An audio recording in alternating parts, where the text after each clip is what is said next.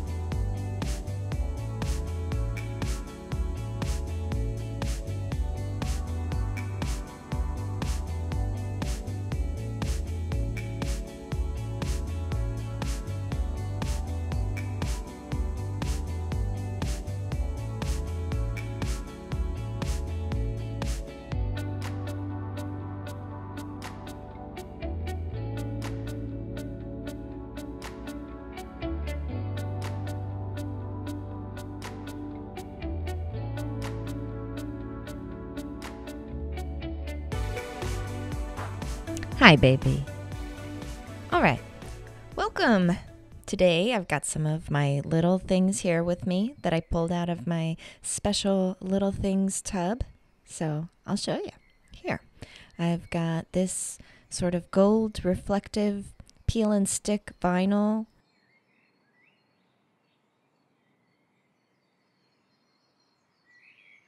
And then this is a strip from some Valentine's Day candygram things that I made. This is a piece of paper with paint on it from an old painting. Same thing. These are paint on paper.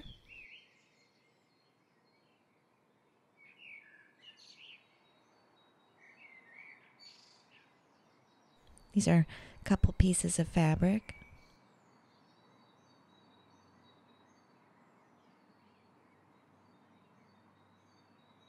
This is actually another gold reflective piece of paper from the inside of an envelope. These are prints on paper, so the ink has been printed with the printmaking technique.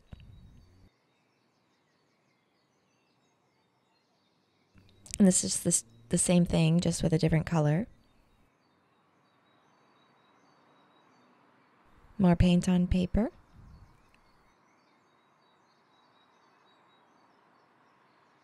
And collage on paper, just a little piece of it with some printed and drawn elements. So let's get started. So I have to admit, I have been watching The Last of Us on HBO, and so I'm thinking a lot about mushrooms and fungi. So I'm just like feeling a little inspired and just want to do something simple and sort of whimsical. So I'm going to start off with some basic like mushroom cap shapes. And if you've been watching the show as well, you know that the type of fungus that's featured in the story is not your basic mushroom cap, but nevertheless.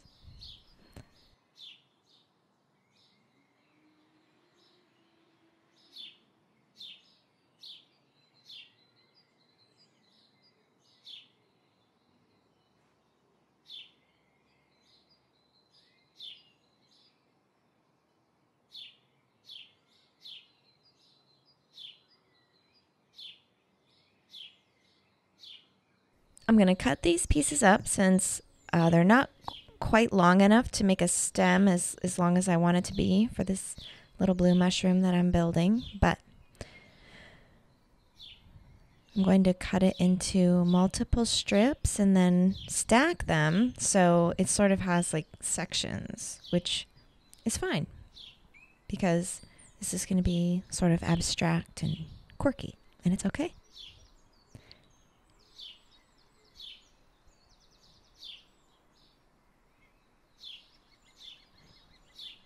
If you know how to make a shape, then however you make it is up to you. Because this is my world and I'm the creator. Shout out to Bob Ross.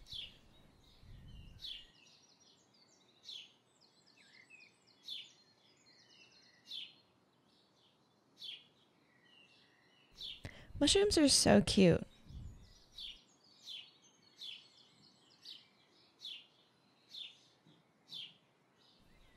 This particular video that I'm sharing with you today is, as you can probably tell, it's sped up because this process of making this particular collage is incredibly slow. And I didn't expect you to sit with me throughout the whole process because you would be sitting here all day. But the first half of this video is me building this collage here, and then there are going to be some elements of the collage that are incredibly slow and time consuming, which is not a bad thing because, you know, that can be pretty fun, but it's just not conducive to a normal speed video sharing.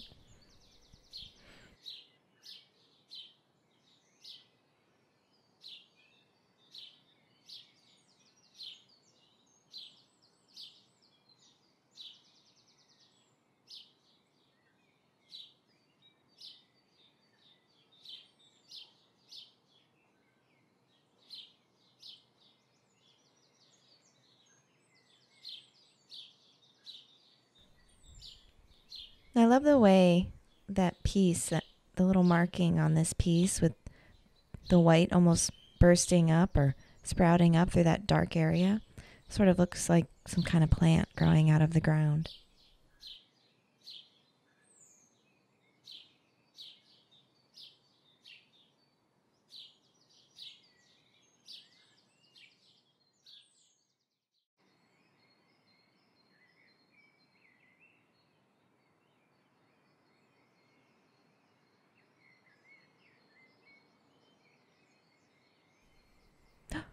There's a baby girl.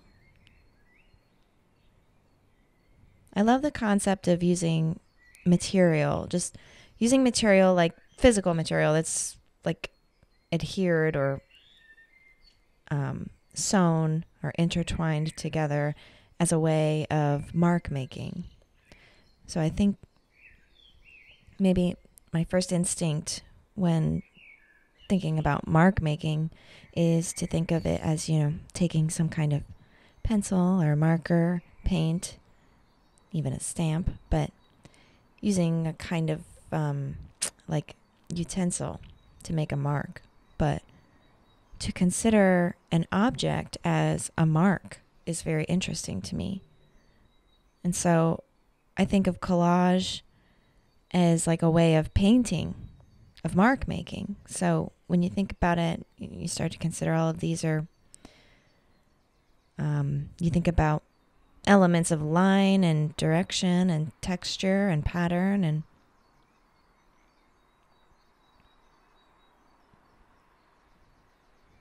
it's just a different way of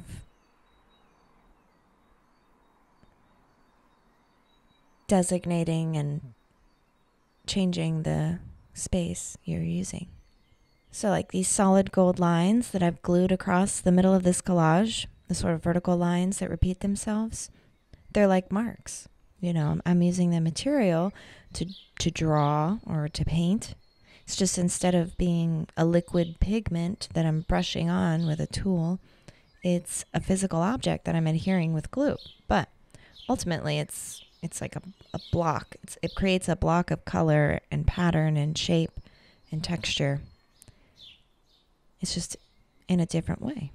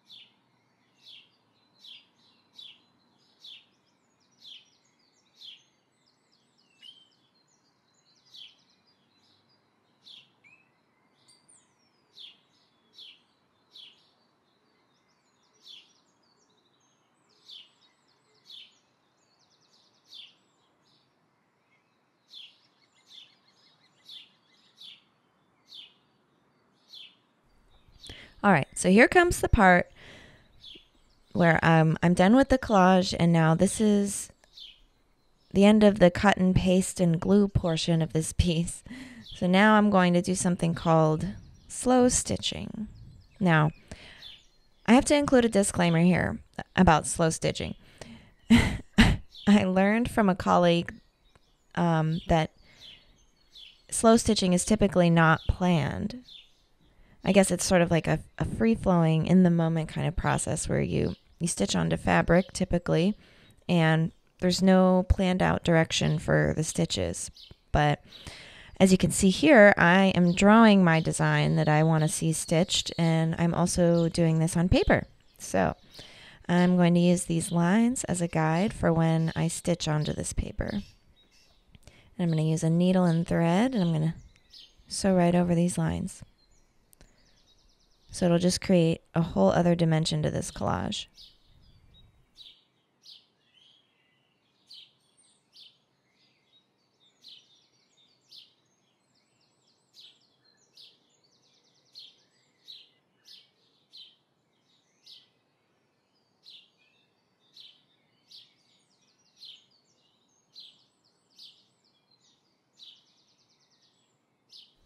And again, I just want it to be simple but fun and whimsical. So got my little swirlies, got my dashes, my arches and bubbles. And then I will start in with the needle and thread.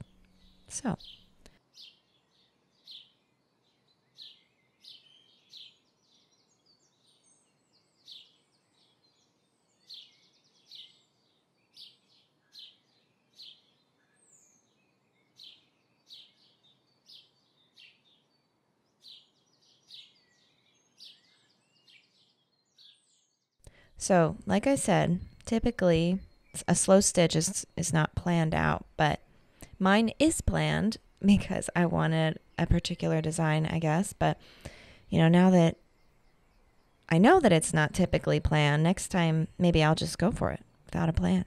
So, anyway, with paper, especially thicker paper, I find it easier to take my needle and actually pre-poke all of my holes into my paper so that I'll take the needle and poke the holes where my thread will go in and out in order to create this design. So just gonna have to poke,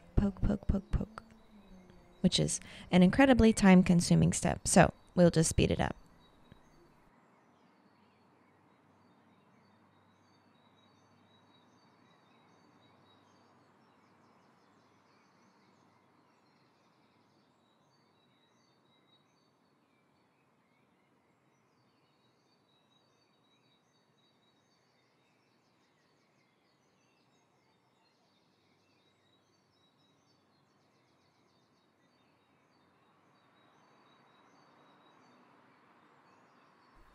All right, so here you are.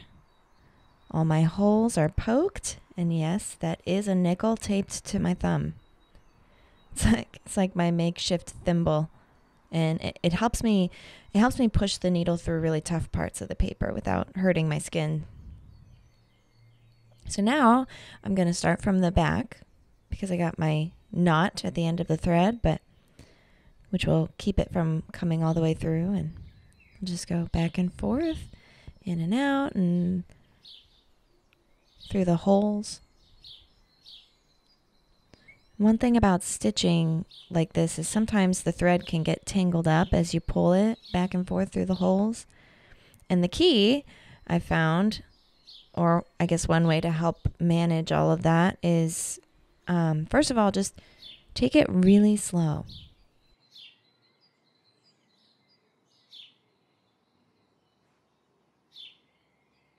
If you pull the thread too quickly, it just gets all tangled up and makes a mess like this. So I just have to remember to take it slow. And as long and tedious as that can be, it's definitely worth it. And it can be relaxing, just have a kind of like surrender to the slow process. It can be a source of meditation or some kind of meditation.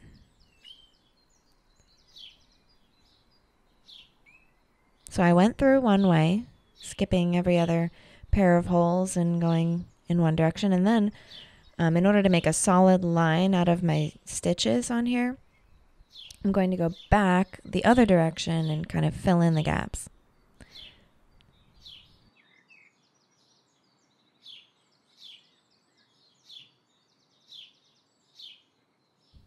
Oh, also holding my finger on the string like this helps keep it from getting all tangled. So that is one more tip.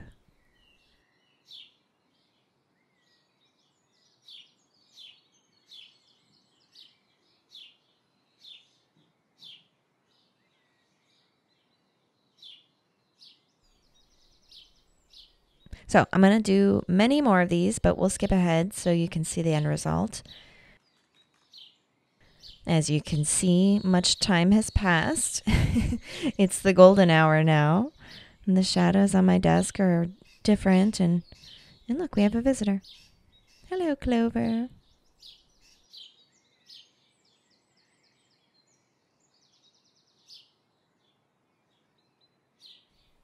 All right, so here we go. Now I'm feeling pretty good about the stitches, but I just want one more final touch, and I'm going to do that with paint.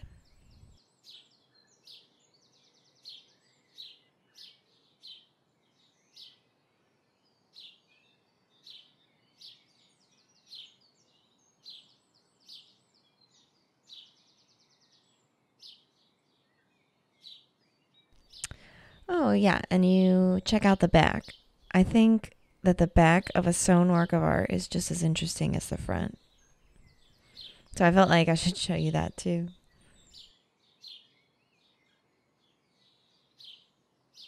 I'm going to do a simple pattern behind the art, or I guess in the background, all over the page with this white paint.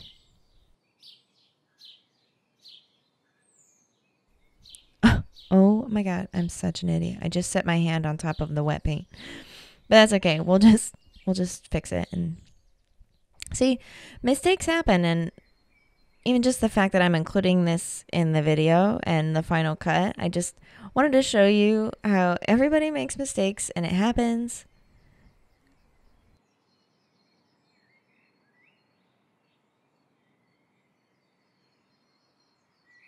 So as I'm making this pattern, I like to keep it loose, so I'm not super particular about, the consistency of the marks that I'm making in paint. And in fact, I want them all to be kind of unique so that the pattern, while overall it looks and appears as a repetitive pattern, there's variation within the pattern. And that makes it more interesting and fun. More fun to look at and sort of more whimsical and loose.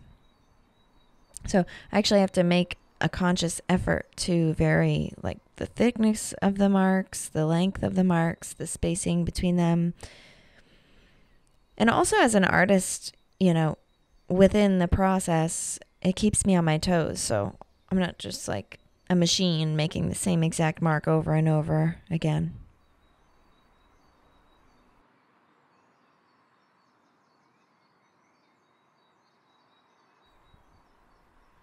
Well, that's it. I think I'm done. So thank you so much for joining me.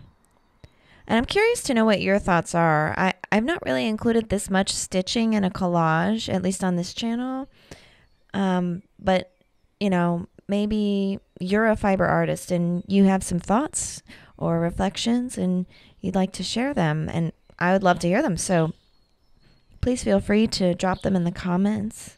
And if you enjoyed this video and you want to keep hanging out on this channel, then please subscribe. It's totally free and it helps out the channel, so why not? Anyway, thanks again, and I'll see you next time. Bye-bye.